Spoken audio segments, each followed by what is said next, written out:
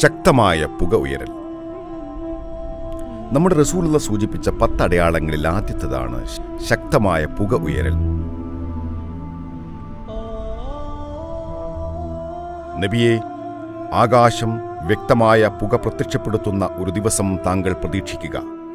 ആ പുക മനുഷ്യരെയാകെ മൂടിപ്പുതയ്ക്കും. ആ ദിവസം മനുഷ്യർ അലമുറയിടും, ഇത് വല്ലാത്തൊരു ശിക്ഷ തന്നെയാണല്ലോ ഞങ്ങളുടെ നാഥ, ഞങ്ങളിൽ നിന്ന് ഈ ശിക്ഷ നീ ദൂരീകരിച്ചു തരൂ, ഞങ്ങൾ നിന്നെ മാത്രം ആരാധിക്കുന്നവരാണ്. നബിയെ, ആ ദിവസത്തെ ബോധോദയം കൊണ്ട് മാത്രം അവർക്കെന്ത് നേട്ടം? വ്യക്തമായ പ്രബോധനവുമായി പ്രവാചകൻ ആ ദിവസത്തിനും എത്രയോ മുമ്പ് തന്നെ അവർക്കിടയിൽ അവതരിച്ചിട്ടുണ്ടായിരുന്നു. അന്ന് അവർ പ്രവാചകനെ അവഗണിച്ചു. അവർ വിലയിരുത്തി, ഏറെ കാര്യങ്ങൾ പഠിച്ച് തലതിരിഞ്ഞു പോയവനാണിവൻ.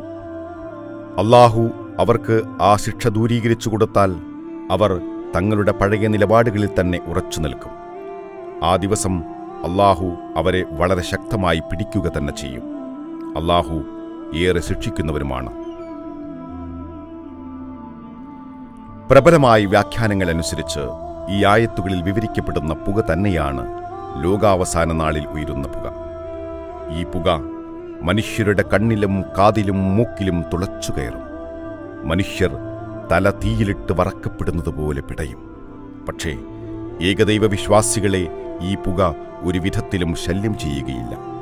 അവർക്ക് ഈ പുക കാരണം ഒരുതരം തണുപ്പാണ് അനുഭവപ്പെടുക.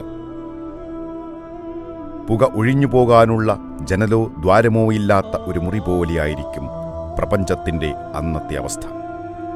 ഈ അവസ്ഥ 40 ദിവസങ്ങളോളം തുടരുകയും ചെയ്യും. ആയത്ത് സൂചിപ്പിച്ചതുപോലെ ഒരു രക്ഷാമാർഗത്തിനു വേണ്ടി ജനങ്ങൾ മുറവിളി കൂട്ടും. പക്ഷേ അല്പം ഇളവനുവദിച്ചു കിട്ടിയാൽ പഴയ നിലപാടുകളിലേക്കു തന്നെ മനുഷ്യർ തിരിച്ചു പോകും. പ്രകൃതിയുടെ ചില പ്രതിഭാസം കാരണമാണ് ആ പുക ഉയർന്നതെന്ന് അവർ വിലയിരുത്തുകയും പഴയ കലഹങ്ങൾ തുടരുകയും ചെയ്യും. യുദ്ധങ്ങളും കലഹങ്ങളും. ലോകാവസാനത്തിൻ്റെ മറ്റൊരു അടയാളമാണ് യുദ്ധങ്ങളും കലഹങ്ങളും.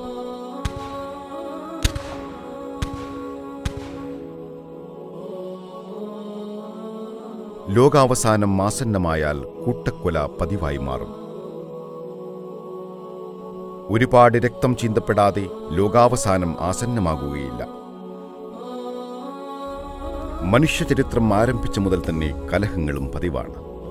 19-ാം നൂറ്റാണ്ടിൻ്റെ അവസാനം വരെ ഈ കലഹങ്ങൾ പക്ഷേ വളരെ നേരിയ തോതിലും പ്രാദേശികവും മാത്രമായിരുന്നു. ലോകജനത ആകമാനം ഒരു വിധത്തിലല്ലെങ്കിൽ മറ്റൊരു വിധത്തിൽ യുദ്ധത്തിൽ പങ്കുചേരുന്നത് 20-ാം നൂറ്റാണ്ടിൻ്റെ പിറവിയോടുകൂടിയാണ്. ആ 1ഉം 2ഉം ലോകമഹായുദ്ധങ്ങളിൽ ദശലക്ഷക്കണക്കിന് ജനങ്ങളാണ് മൃതിയടഞ്ഞത്. ഇതിൻ്റെ എത്രയോ ഇരട്ടി ആളുകൾക്ക് അവയവങ്ങൾ നഷ്ടപ്പെടുകയോ ഉറ്റവരെ നഷ്ടപ്പെടുകയോ പാർപ്പിടം നഷ്ടപ്പെടുകയോ ചെയ്തിട്ടുണ്ട്. ആറ്റം ബോംബ്, രാസായുധം തുടങ്ങിയ ആധുനിക സാങ്കേതിക വിദ്യകളും സൈനിക സന്നാഹങ്ങളും യുദ്ധക്കെടുതികൾ വളരെയധികം ഉയർത്തിയിരിക്കുന്നു. ഭീകരവാദത്തിനെതിരെ, തീവ്രവാദത്തിനെതിരെ എന്നീ രാഷ്ട്രീയ കുതന്ത്രങ്ങളിലൂടെയും 10,000-കണക്കിന് ജനങ്ങൾ കൊല്ലപ്പെടുന്നു. ആധുനിക നരഭോജികളുടെ ഈ വിളയാട്ടം ലോകാവസാനത്തിൻ്റെ ഒരടയാളം തന്നെയാണ് നമുക്ക് മുമ്പിൽ വ്യക്തമാക്കുന്നത്. വലിയ പട്ടണങ്ങളുടെ നാശം. വലിയ പട്ടണങ്ങളുടെ നാശമാണ് ലോകാവസാനത്തിൻ്റെ മറ്റൊരടയാളം. ഇക്കാര്യത്തെക്കുറിച്ചുള്ള ഹദീസ് നമുക്ക് പരിശോധിക്കാം. വലിയ പട്ടണങ്ങൾ നശിപ്പിക്കപ്പെടും. അങ്ങനെയൊരു പട്ടണം ഭൂമുഖത്ത് ഒരിക്കലും ഉണ്ടായിരുന്നില്ല എന്നതുപോലെ ആയിത്തീരും. പ്രകൃതിക്ഷോഭങ്ങളാലും വലിയ പട്ടണങ്ങൾ നശിപ്പിക്കപ്പെടുന്നുണ്ട്. ഭൂമികുലുക്കങ്ങളും കൊടുങ്കാറ്റുകളും ചുഴലിക്കാറ്റുകളും ഭൂമുഖത്തുള്ള ഒരുപാട് പട്ടണങ്ങൾ ഇല്ലാതാക്കിയിട്ടുണ്ട്. ഭൂമികുലുക്കം ലോകാവസാനത്തിൻ്റെ മറ്റൊരടയാളമാണ് തുടരെ ഉണ്ടാകുന്ന ഭൂകമ്പങ്ങൾ. ഈ അടയാളത്തെക്കുറിച്ചുള്ള ഹദീസ് നമുക്ക് ശ്രദ്ധിക്കാം. ഭൂമികുലുക്കങ്ങൾ ഒരു നിത്യസംഭവമായി മാറുന്നതുവരെ അന്ത്യനാൾ ആസന്നമാവുകയില്ല. പ്രകൃതിക്ഷോഭങ്ങൾ നമ്മൾ വേണ്ട രീതിയിൽ വിലയിരുത്തിക്കഴിഞ്ഞാൽ ലോകാവസാനം ഏതാണ്ട് അടുത്തിരിക്കുകയാണെന്ന് നമുക്ക് ബോധ്യമാകുന്നതാണ്. ഹദീസുകളിൽ ഏറെ ഊന്നിപ്പറഞ്ഞു കാണുന്ന ഒരു പ്രകൃതിക്ഷോഭമാണ് ഭൂമികുലുക്കം.